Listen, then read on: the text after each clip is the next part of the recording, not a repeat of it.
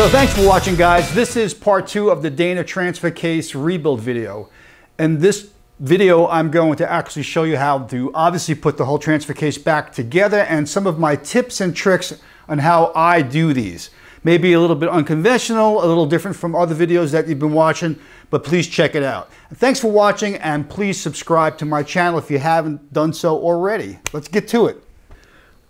So I've got the rail mechanism held in a vise with a block of wood. It's pretty stable. I'm going to show you how I remove the rails without messing with the detents, which are below the rails, with little springs and balls below these rails that you can actually remove through these holes over here. So we're going to take these rails out, clean them up, take the end cap off, change the seals, and put it back together. I'm going to take these cotter pins out. I'll probably replace them with some new stainless pins.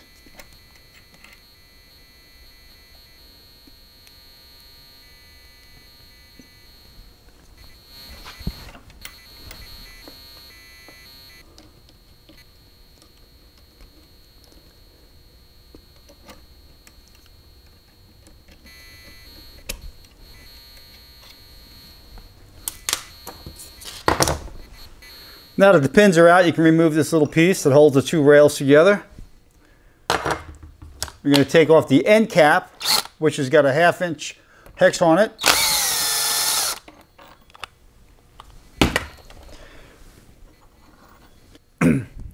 So if you look at this, we've got two seals, and the rails are kind of rusty, and we would not want to have these rusty rails go in and ruin new seals. So we're going to take the rails out one at a time, and then change the seal and then put them back. Okay, so I got a collection of drumsticks here, some Pro Marks. This is a 2B stick, and some Vic Verts. This is my Thomas Lang model, and my signature Paul Blackard Wrong sticks. Now, I like using this particular one because it fits about the same size as the rail. You can use, of course, any wooden dowel or any particular shaft you have, but I happen to have some good drumsticks laying around, and I cut the end off the stick so it's nice and blunt, and I'm going to stick this inside where the rail goes so I don't pop the detents out. So anytime you have a rail system where the detents are blind, and by that I mean that you can't remove the detents externally, they're in the case below the rail, and the only way to get at the detents is to physically remove the rail. You have to rotate the rail to compress the detents. So some of these rails you can rotate this way. You could try and see which way it works. And you might have to change the positions of the rails. Like, for example, this particular rail right now I can't move. This particular rail I can. So I'm going to go rotate this way, which is clockwise. I got a little bit of a punch in here. So we can feel it snap. So now that I've got this rail like this, I'm going to slide this rail out, but I'm going to also put a drumstick at the end of this so that I don't have the detent come out. Let's see if that works.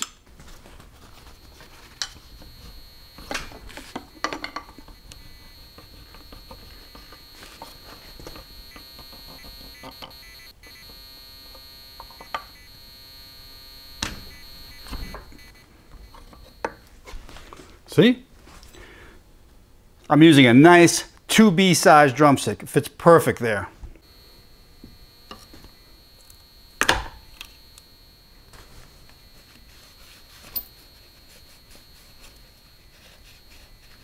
So we're going to do the same thing for the other side, same thing. I'm going to just clean up the surface a bit. And I'll clean up the rails and reassemble it. Now, in the event that you do accidentally pop out the detent, you're just going to have to use a screwdriver and a magnet and push it back in. Now, some kits you can get, they have new detent improvements, like some washers and stuff you can stick behind them.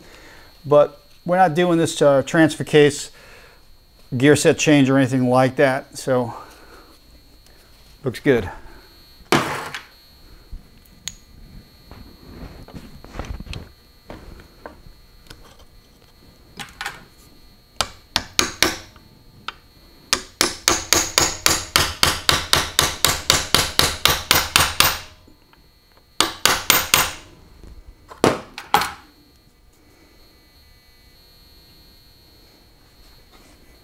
All right, another thing I do is once I've got the rail all polished and cleaned up, I'm going to just put it inside the fork, make sure it slides okay, nice and easy. all right? Because sometimes if you have some burrs on it, you don't realize that, and you're trying to put this thing back together again, and then you find that it doesn't fit in the case that easy, and you're going to fight with it. So you're going to have some burrs on the rail. You might as well remove them beforehand and make sure it slides nice and easy through the fork, so that when you're doing your final assembly, it's no big deal. It goes in nice and easy. It's a little tip. Right, so I just want to show you another thing.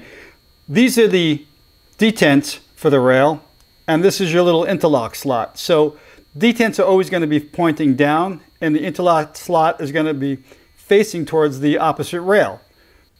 Or if you don't want to do that, you can mark the rail. I put a couple of notches in the rail so you know which rail goes where.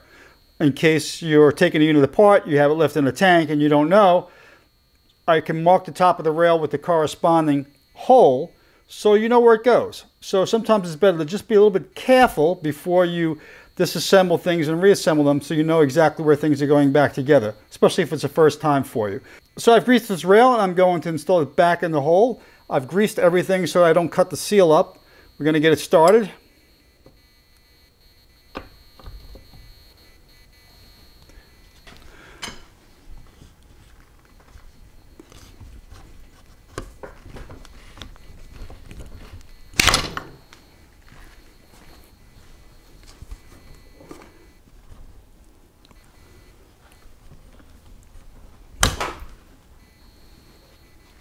We'll do the same thing with the other rail. So I'm going to use some new hardware here. I'm going to put a little of this thread locker. It's a pump gel, red Loctite. Just a little bit on there.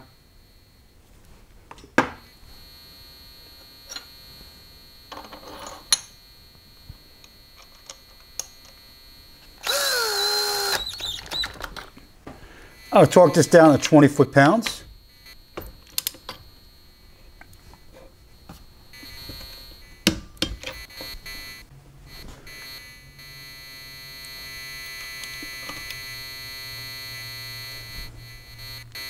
A little fresh grease on these pins here.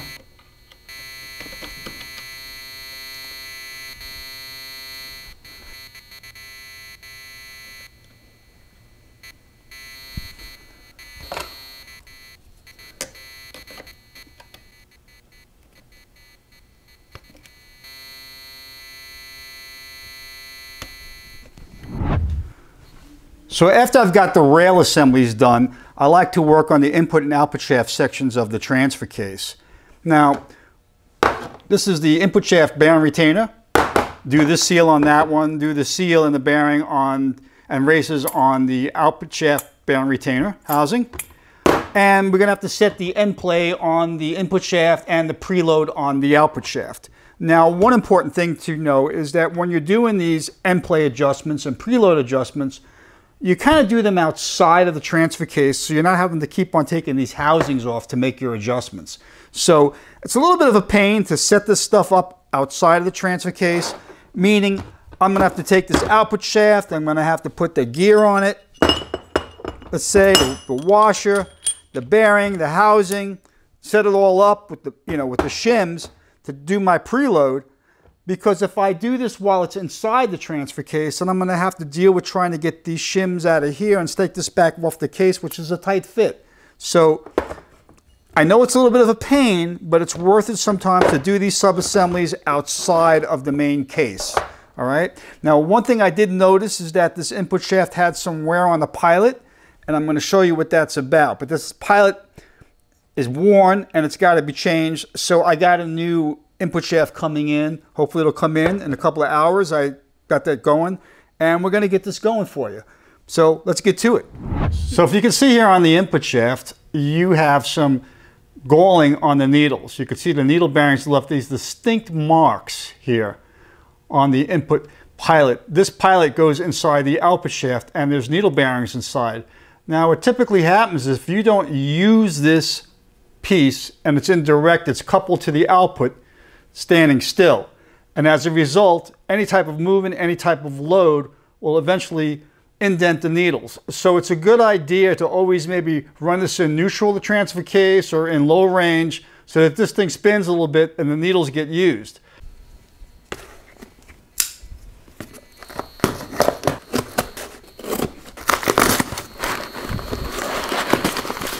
The new idler shaft, 8620. A couple of spare O-rings. Nice new input shaft. Advanced Adapters makes these beautiful pieces made in the USA, and their idler shafts are beautifully ground, not like some of the aftermarket shafts that have a very rough finish for the needles. Same shaft actually used in their Atlas transfer cases. So it's a really nice piece. Good to change because it's a bearing surface. Look at this beautiful new input shaft. Actually has a little bit more spline engagement compared to the old one over here. See that? Nice piece. Now, because we're using a new input shaft, we're going to have to set the end plate. Now what I'm going to do is I'm going to put the new bearing on this. I'm not going to show you how I press it on right now because we're going to have to take it on and off a few times maybe. So I'm going to just put this bearing on here, and then we're going to go through how I set the end plate on these. All right, so I got the bearing pressed on. And what we want to do is we want to just put this gear on like this. And we're going to put the snap ring in place.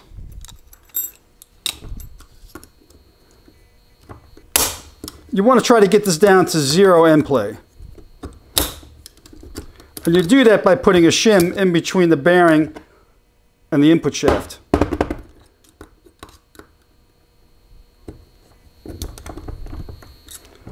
So I can feel we have a little bit of a play situation going on here. It's not much, but nonetheless, let's measure it. So you can take a feeler gauge if you don't have one of these. They're available on eBay. They're all over the place. I think Harbor Freight sells some. It's going to look like it's going to be around 4 to 6 thousandths, I'm going to guess. So you could take this now and you could slide this feeler gauge in over here in between the two pieces. It's actually, there we go, there's 5 thousandths. Let's try 5 thousandths.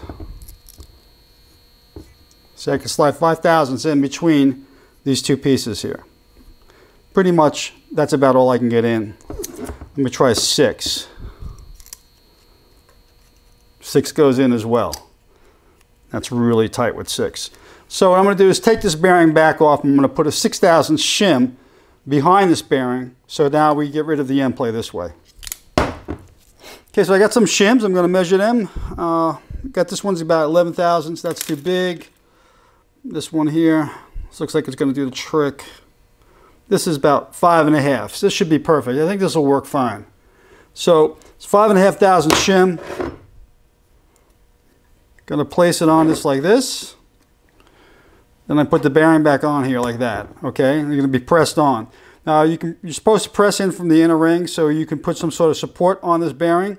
Flip it around this way if you'd like, and press the thing home from the input shaft like this. All right, so today I'm going to show you how I use my bearing heaters. Now usually I don't use them in most of my builds because I got to take them out for one bearing, let them warm up, and it's really not necessary. But we're going to be doing a number of bearings for this particular job, so it's a good idea to have this heater going, getting it ready so I can expand the bearings and put them into place.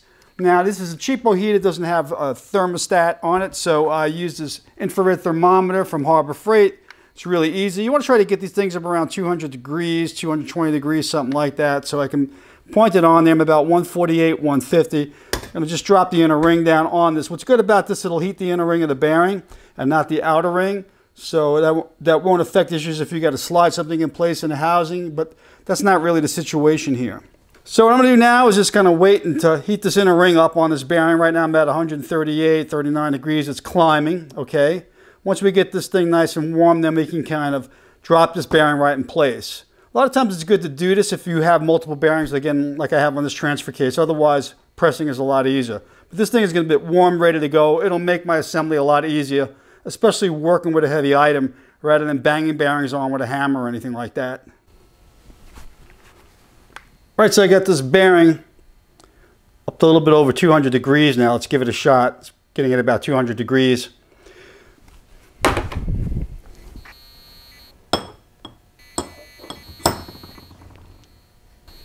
So if you want, you could use some WD-40, cool it down, work with it faster. Okay. So I actually use an old Muncie bearing retainer, and these things fit really perfectly in this. And I do it this way so I can just pop out the seal inside. You can just take a punch and pop the seal out. So what I'm going to do is just drive the seal out of the retainer. So this kind of supports it pretty good. And I'm going to just pop the seal out.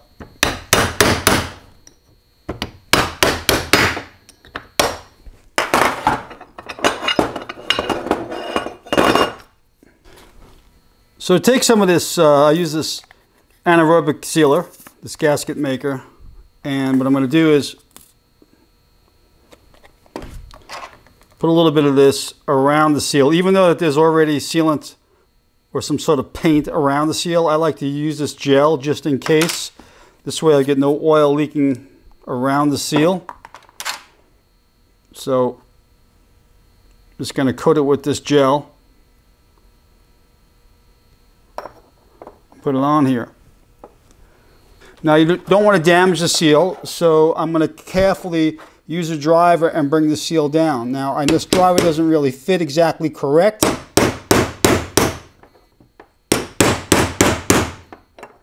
But I'm gently hitting all the sides so it goes down flush and not bending the seal.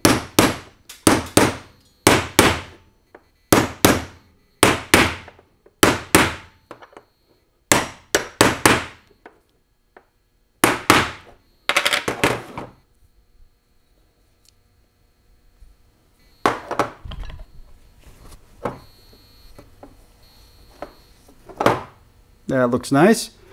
Then what I'm going to do is I'm going to just grease this, okay? You always want to grease your seals.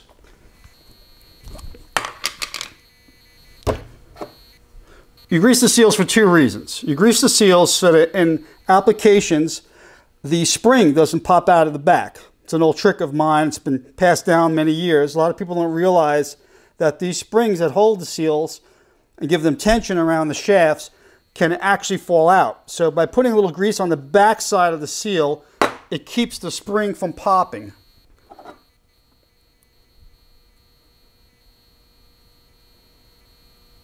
Now what I'm going to do is I'm just going to put a little grease around this edge here to help the bearings slide back in place better.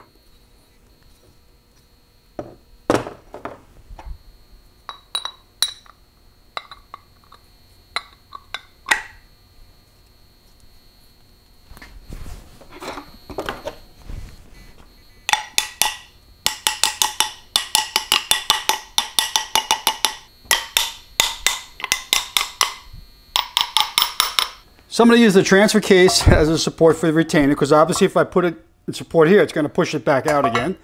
Put it here, make sure it's seated correctly, get the snap ring started in the groove, fish it around with a screwdriver. Now if you've been doing a lot of these, sometimes you'll have screwdrivers cut with little grooves cut in them to facilitate you in doing this type of work.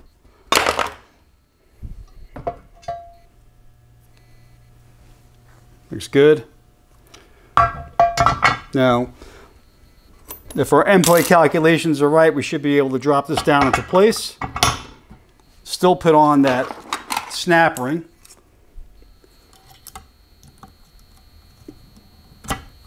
There you go. Now the whole assembly set up, no end play, solid. So I can do the same thing here. I'm going to lay the output shaft extension housing, just gonna fit it on here somehow so I can just pop out the bearing in the back here, and when I pop out the bearing, it's going to take the seal out with it.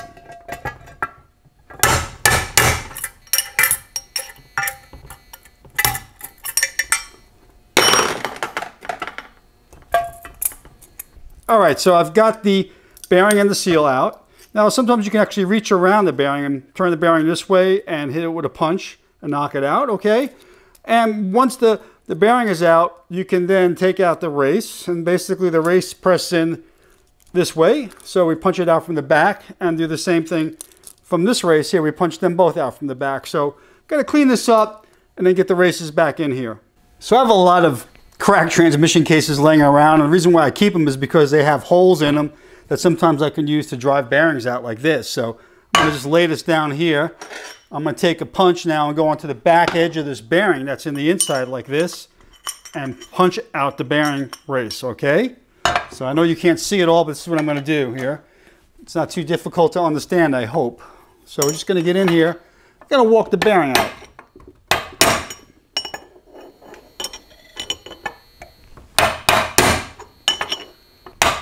But once you get it started, then you can reach under the bearing better and knock it through. I'm working side to side like this.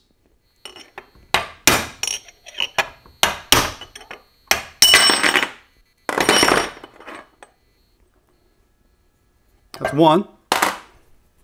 Look at this, the bottom bore looks like this will work perfectly. This is an old cracked TKO 600 case, by the way. There you go. Here's the other race. So we're going to clean up these journals. Make sure there's no dings or anything on them, no burrs. If you want, take a little 800 grit paper, kind of go over everything, clean it up a bit. This way the new races go in, you want to make sure they seat solidly against the inner lip, that there's no damage to it from using a punch, like if you slipped or something. Now, what we have to do is we have to set the preload on this outside of the case. It's a little tricky first. And then assemble the whole thing in the case and then put the seal on afterwards.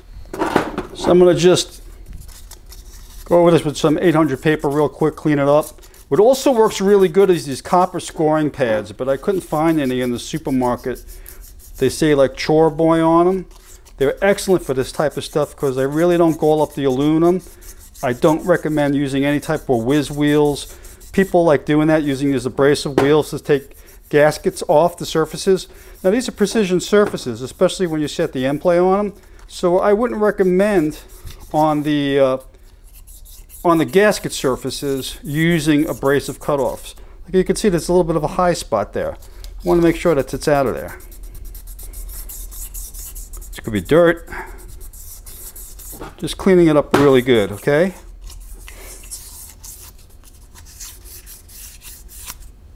All right, so it doesn't really matter which side you start on as far as putting the bearing in. And of course, you're going to put this race with the shoulder facing down towards the step. Now I've got these, believe it or not, again, Harbor Freight cup drivers, and they're pretty good. You can use this and just work the bearing cup in.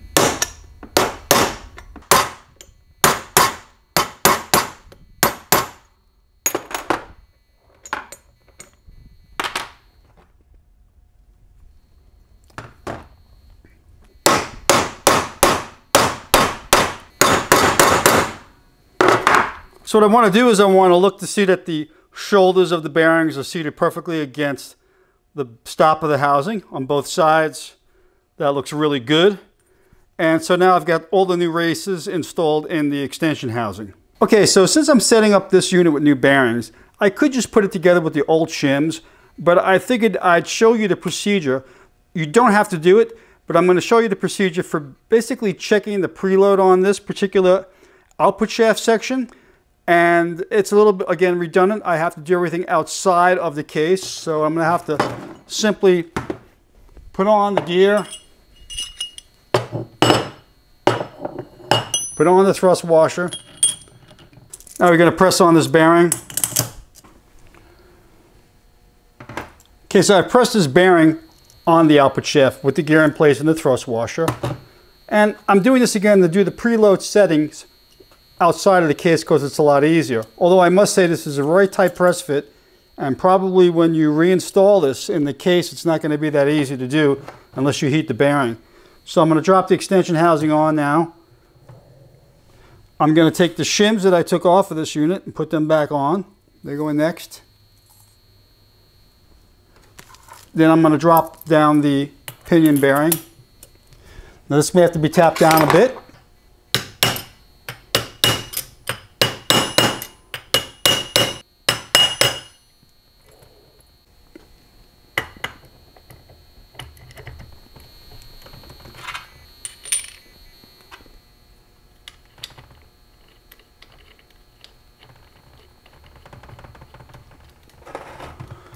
So this is the way when you buy one of these heavy-duty output shaft kits, they pre-assemble it just to make sure that everything fits properly and that the preloads are set correctly when you purchase them.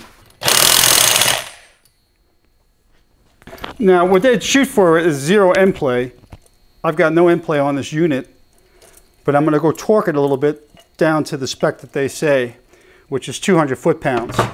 And it's kind of tough to do. We're going to have to put a little wrench on here to hold it in place while I use the torque wrench. So I have this old pipe wrench I use for this stuff, and I try to catch it on the squares of the yoke.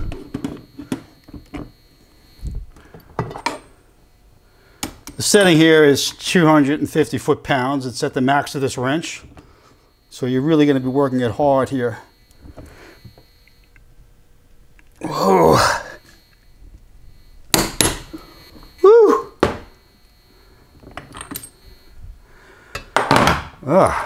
It's a workout, man.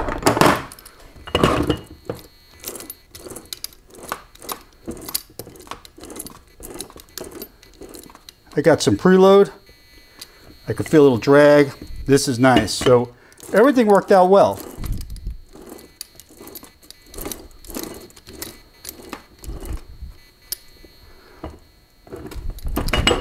Let's break it loose again. That's the type of wrench I got.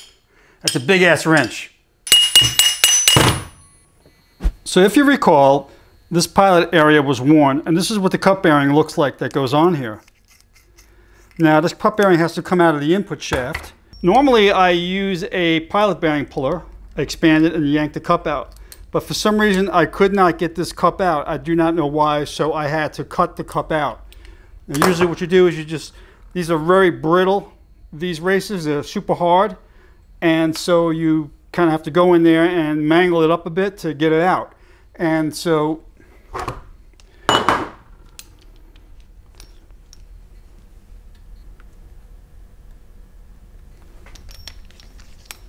usually stick this in here now.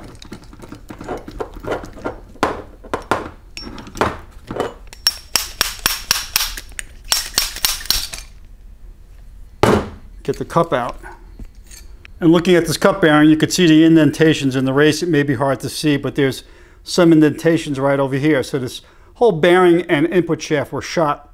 You can see these distinct grooves, which is very weird, but this again is from it not being in low range or neutral much and always staying in direct, and this bearing just getting pounded to death over time. So I'm going to clean the inside of this output shaft and press a new bearing in. If you notice, these bearings have a rounded side and a square edge, and you want to put the rounded side in first so that it kind of helps square it with the output shaft. So here I'm working it down, and I'm being careful not to damage this bearing, and make sure that when I'm pressing it in, it's going to be flush with this surface a little bit below it.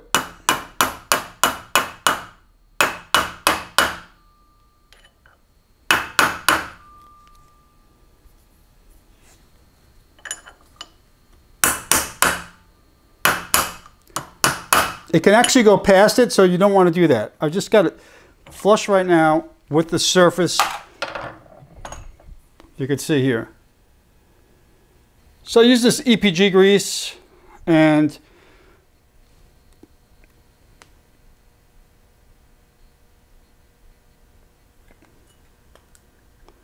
I kind of just want to pack the bearing really good to make sure that on the initial fire up, it doesn't run dry for any reason. Plus, I don't know how long this is going to be sitting before the customer actually uses it.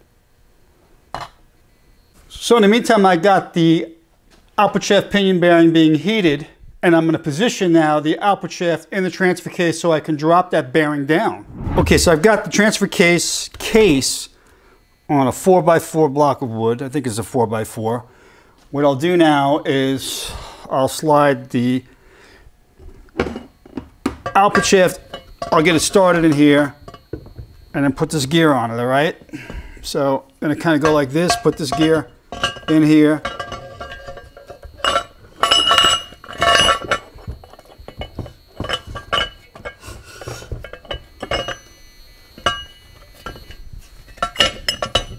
So now the gear is on that shaft.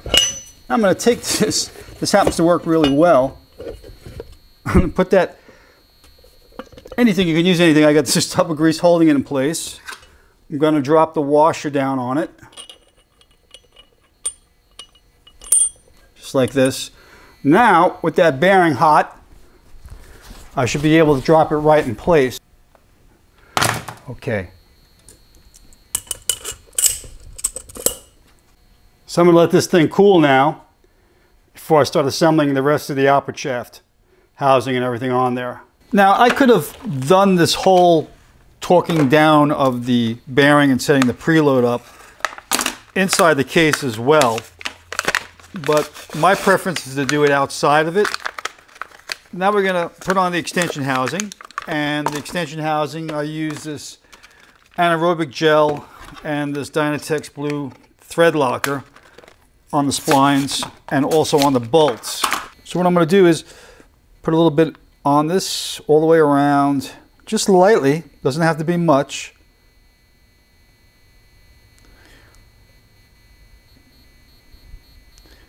And the blue thread locker is going to go on the bolts. The bolts appear to have had some sort of blue thread locking compound already on them.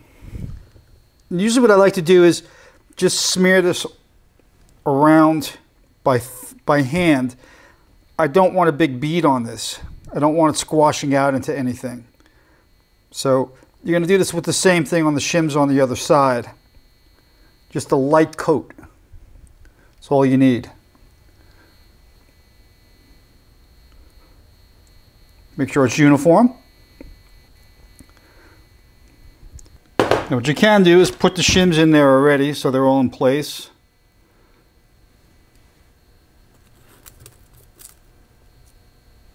So now that I've got this all coated and the shims in place, I've actually got this whole output shaft assembly supported by some ball bearings below to kind of keep it up in the case. Makes it a lot easier to work on. And, everybody might have their own little way of doing it. So what I'm going to do is just tap this down onto the case and put some blue thread locker on the bolts. This also helps seal the bolts too, because the bolts are not blind holes. They go right through to the unit. So you don't want oil leaking out of the bolts. And you're going to torque these down to 30 foot-pounds. That's sufficient. The back end of the unit uses these large-headed bolts, all right? In case you mix them up.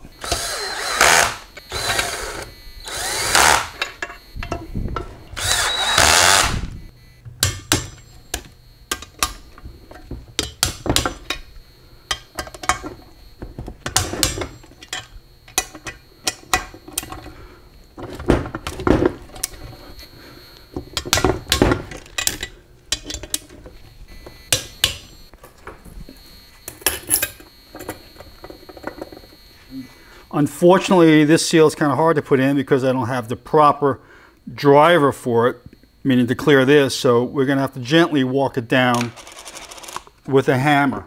And most people are not going to have the driver, okay? So this is what you have to do. So I've got some sealant I'm putting on the outside of the seal, just in case this paint doesn't do the job. I always do that. I'm going to use the anaerobic sealant on the outside of the seal. There we go. Looks good.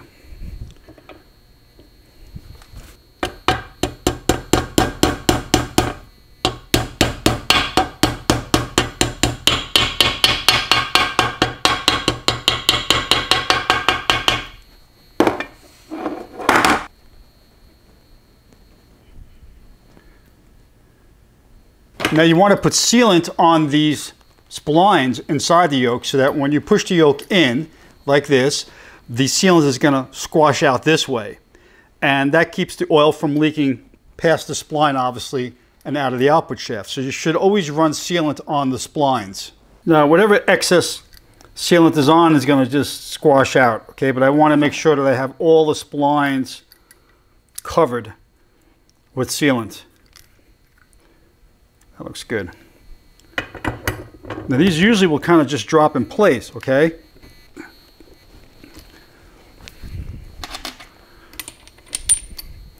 You can use this anaerobic gel on the nut. It also acts like a thread locker.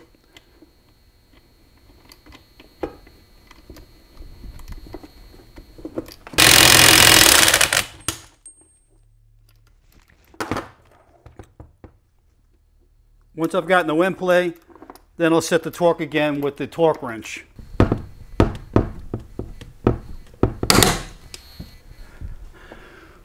That's hard. That feels really nice. So I'm going to fish the slider through the case. Get it up on the hub.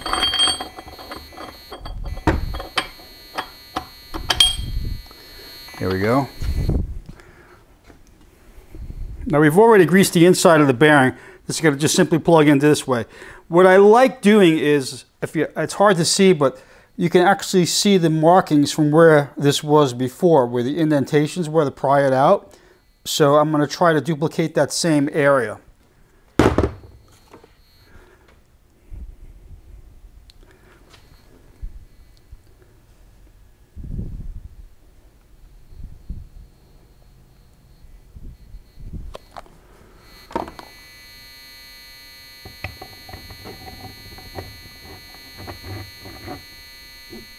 I got blue thread locker on these screws, and you want to start them manually so you don't break them.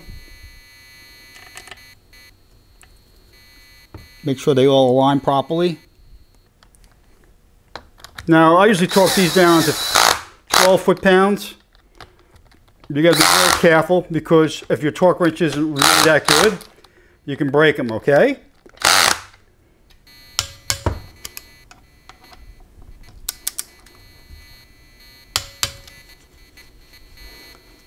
And wipe away any excess sealant. Nice and tight and nice and new. No in play anywhere.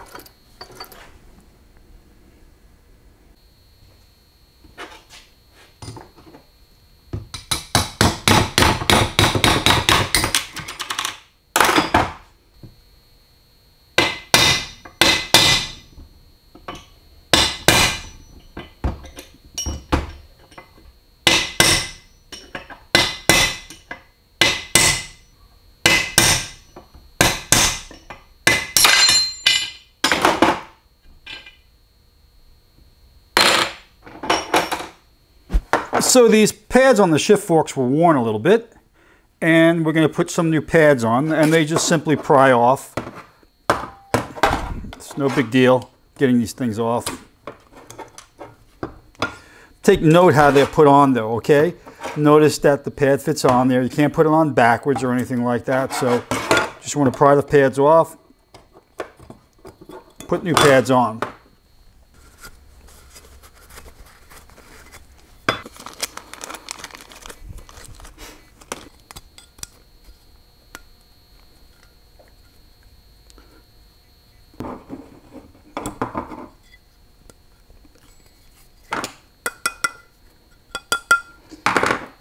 What you can do is you can also check that they fit, that they don't bind. Fit good.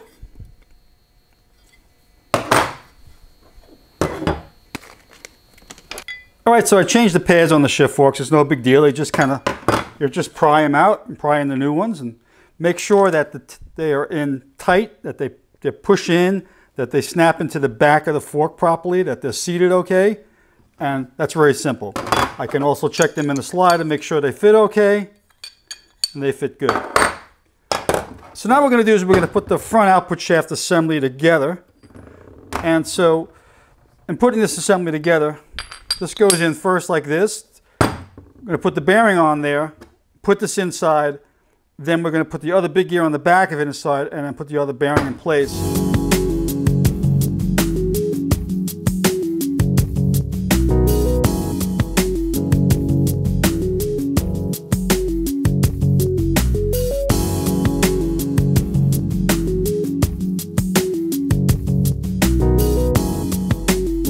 So I got the bearing race pressed in now. It's all in, and I made sure it's flush with the back of the housing. And I kind of started the seal, okay? And I'm just kind of finding a spot I could put on this case again. There we go.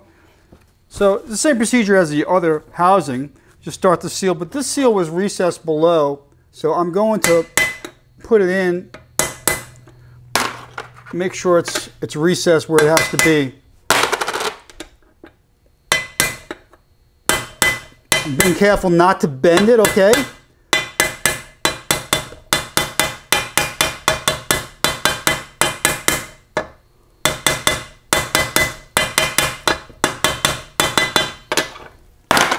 But it was recessed, so feels good.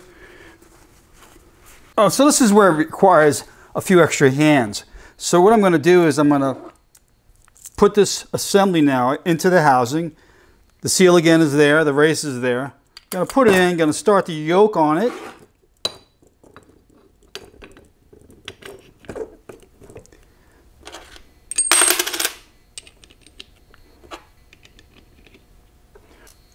Put a little thread locker on this one.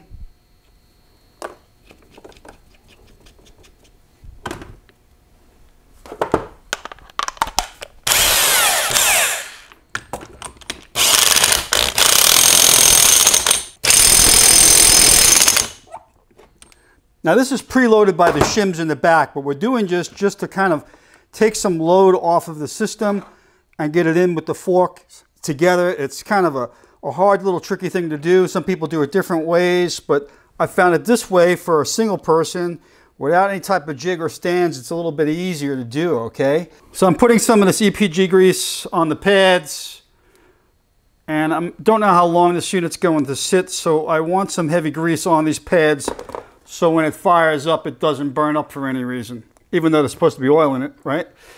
And we're going to lay the fork down in the case, and we're going to have that set screw hole facing upwards, just like that. Got the gasket on the housing. We're going to get it started. Once I get this through the holes,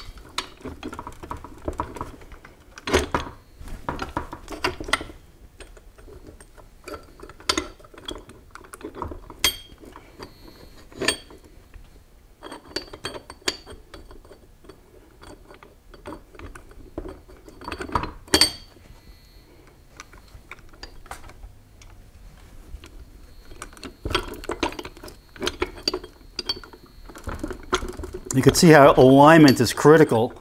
Everything has to align perfectly for everything to kind of go together, okay? So, now let's see if we can stuff this big gear in there and move it back.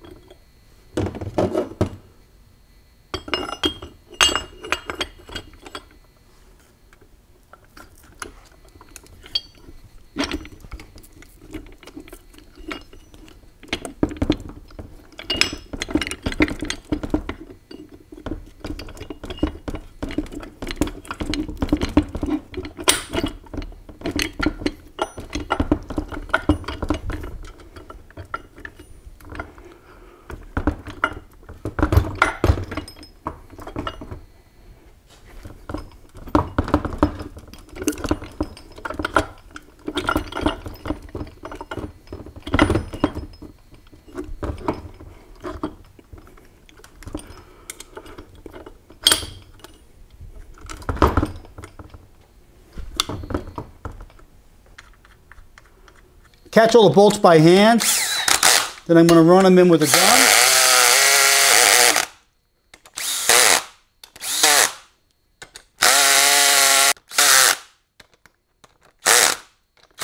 Torquing these down to 30 foot-pounds.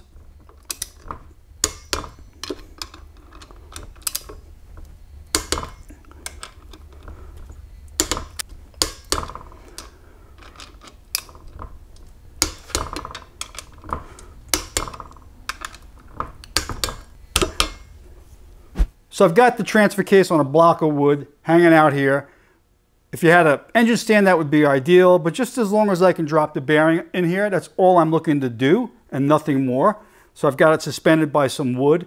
I got the bearing heating up in the cone heater over here, and we're just gonna let it get hot, and then we're gonna just drop that bearing on. So these are the shims that come in the rebuild kits. I got some old shims in here as well. But this is what they look like. And there's different shims, and some of them are 5,000, some of them are 10,000, some of them are 40,000. And you can pretty much get your desired stack height that you need to produce zero end play on that front output shaft. I'm using the old shims because I'm not really changing any of the hard parts. Bearings, as I've mentioned in the past in some of my other videos, if you watch them, they're pretty accurate. And you can pretty much go to the same shim heights. Okay, the same shim stacks. If I were to change the front output, then yeah, maybe I would reshim and set the preload, but it was pretty good coming in here, so I'm sure it'll be good going out. Put this thin one here.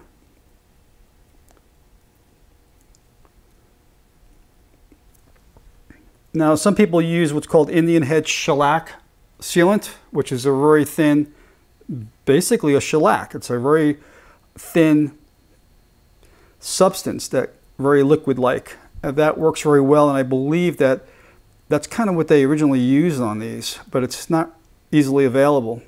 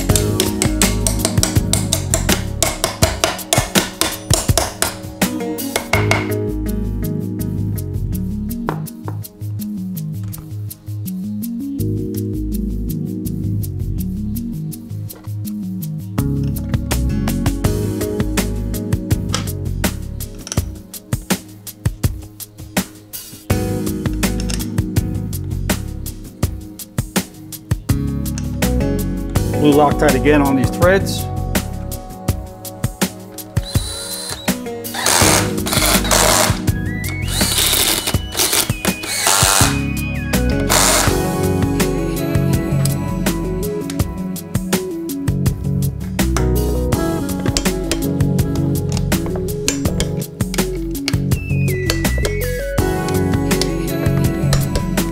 So I torqued these down to 30 foot-pounds. Let's get this thing torqued down.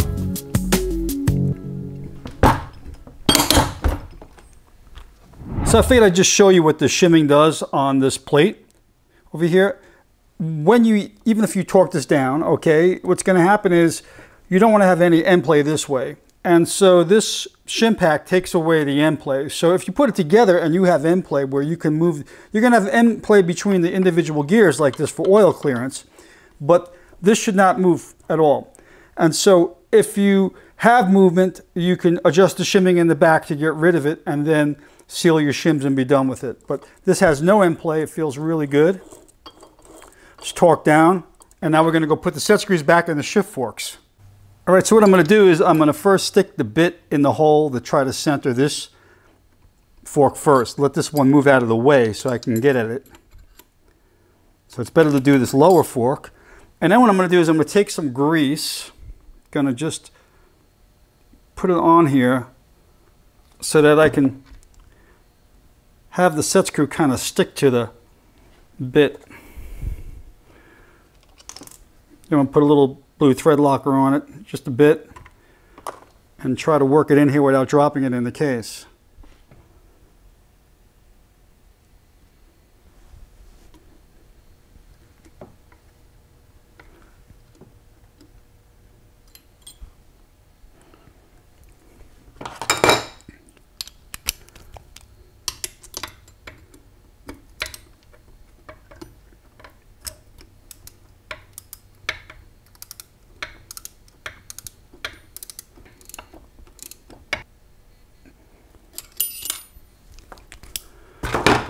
Now we can move this fork back in position, the long fork. Get that hole lined up.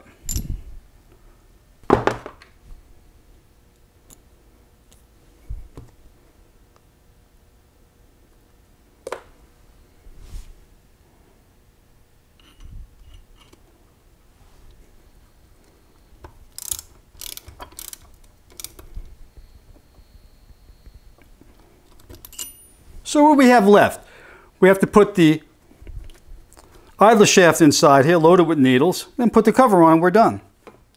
So now I got to load the needles in the idler, and you've got your center spacer, a row of needles and a small spacer, a row of needles and a small spacer, thrust washers on either end. So I use this Dynatex assembly lube, transmission assembly lube. It maintains its tack, especially in the high heat in Florida here. And I'll start with a row of needles. And these are heavy needles, okay? So I'm used to usually using this tack with some small needles. So they're going to start slipping around a bit, and I got to work fast. Now, some people use wheel bearing grease, and they put the grease in the freezer or something to get it a little bit more stable and tacky. The good thing about this particular stuff, you can actually, once you get it set up in the job, it stays there so that you can come back to something later, and usually the needles won't fall or drop down. And I'm trying to do is get these in as much as possible, as fast as possible I should say, and then get that center spacer in there to kind of give them some support, which I think I'm going to just do right now.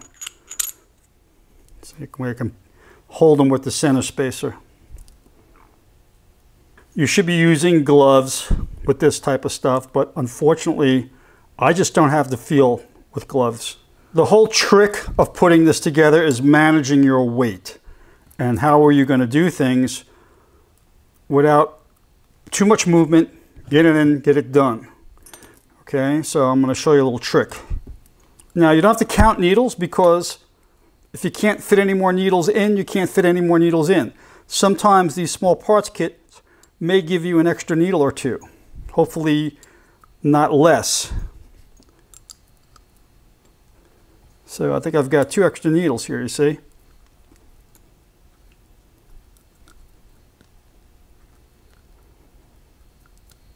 If you can't get that last needle in all the way, sometimes you got to slide them in. There you go.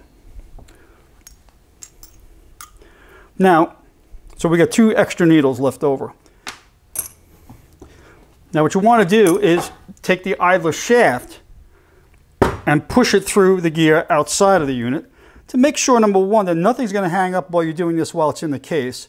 And you want to squeeze out the extra grease, okay? So that really helps give you a better pack as well. I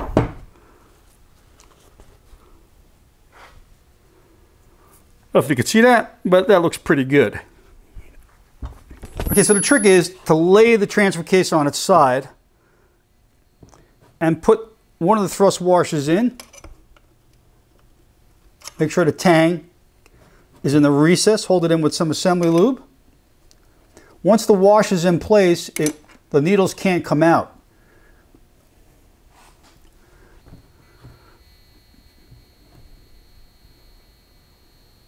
Stick the other washer in the top, let it stick there really good.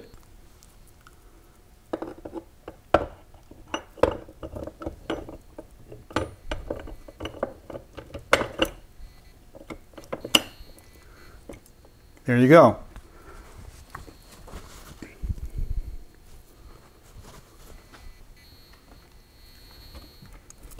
I'm looking down inside over here. I can see that everything's nicely lined up. Washers are in place, everything is good. I'm going to drop in the idler shaft. Now we got a flat on the idler shaft over here. We're going to make sure that it's lined up where the hold down's got to go. And I'm going to grease this because there's an O-ring here.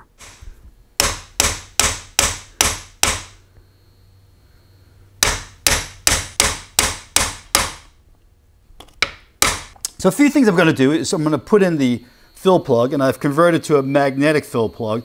It had no magnetic fill plug, and there's really no way of catching any junk. I'm going to just leave this loose because obviously the customer has to fill it with oil.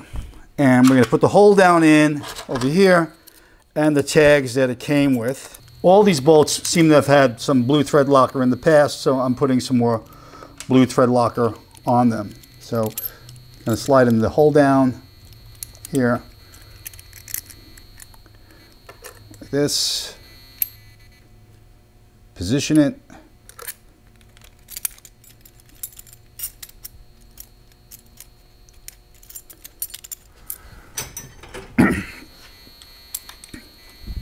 and if you're into torquing this, you can torque it down to, 15 to 18 foot-pounds. I don't really think it's necessary to put a torque wrench on this, but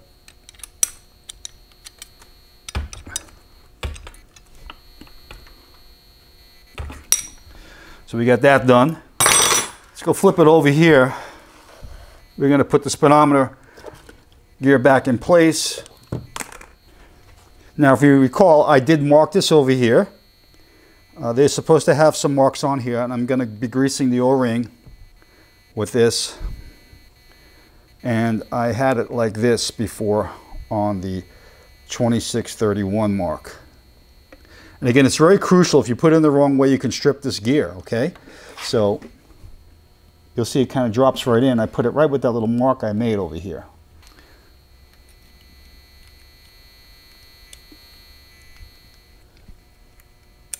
Make sure we're lined up.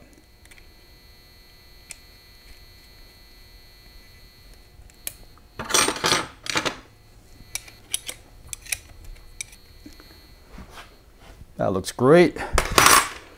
Now let's go do the bottom cover.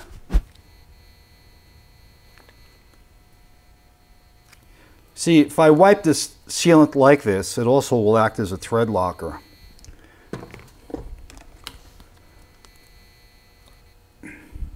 These rebuild kits do come with a bottom cover gasket. Now, one thing that I'm going to do is I'm going to just take a little gear lube and just put it on some of the gears.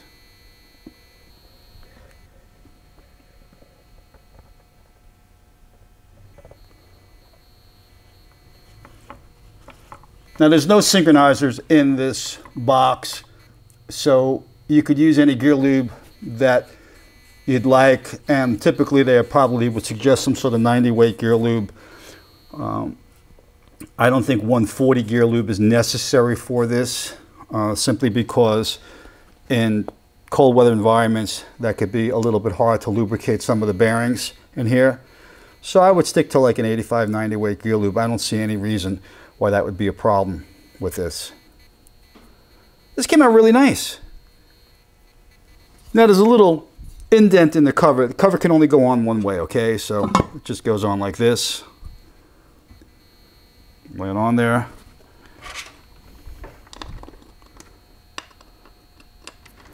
Again, always catch your bolts first, and don't just start running them in. Make sure you catch them. Especially with covers with multiple patterns, it's always good to catch the bolts so that everything is seated and pulls everything into place properly, including the gasket, okay? Then you can run them in.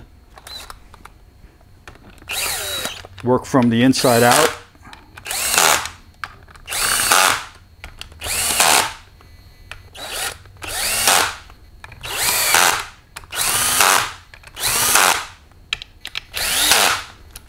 These I'm talking to 18 foot-pounds.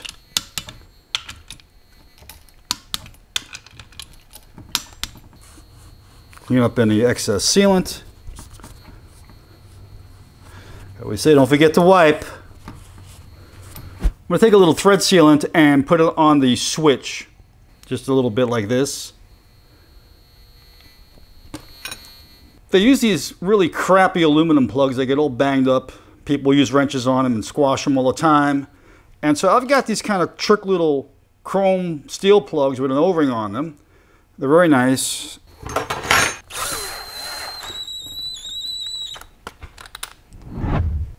So that transfer case I think came out really good. I think it's gonna give that customer a long service life. I mean, everything was really good inside other than that input shaft. I mean, the input shaft was worn, I think, from it just basically being in direct mode most of the time. So, you know, what's good about the Dana transfer case, by the way, there's no chains, there's no real wearable pieces that can go bad unless you don't change the oil in it, leave it dirty over time. And I think that's what helps. By putting in a magnetic plug, it kind of keeps any little debris from floating around in the bearings and chewing them up. So it's always good to actually change the oil in these maybe every 10 to 20,000 miles, something like that. Again, because there's no filters in it. So if you want to really maintain it, change the oil, and you'll probably have a super long service life for hundreds of thousands of miles. So thanks for watching. Please subscribe to my channel if you haven't already. Hit the notification link so you'll be notified of when I publish future videos. And take care. See you soon.